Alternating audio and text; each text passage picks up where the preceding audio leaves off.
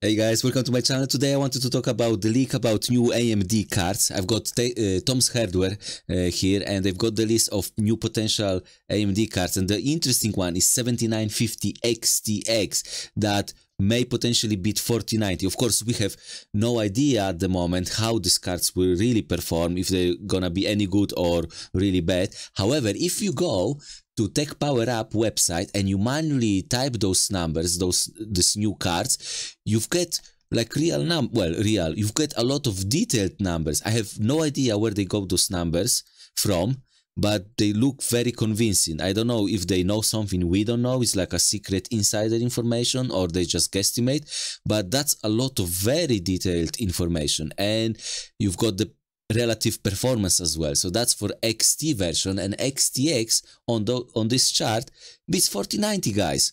So if that's true, that would be very interesting to watch, because recently AMD never had a better chance to take a hit on NVIDIA. AMD's got very small market share. People normally don't care about AMD. Everybody go NVIDIA, like around 90%. However, people also never was so upset with NVIDIA, like rejecting those 4080 cards, 4070 Ti, 12 gigabytes of VRAM for $800. So this slide was released by AMD, and they were bragging about VRAM and how much they give comparing to NVIDIA. So I hope they won't do anything stupid, because AMD is known for making questionable decisions, and I hope they price those cards well and they won't lose the chance. Because, like, for example, this card at the beginning they price at $900, and I understand the logic. You price high, and if people don't like it, you drop the price. But the downside for that decision or that logic is you got bad reviews.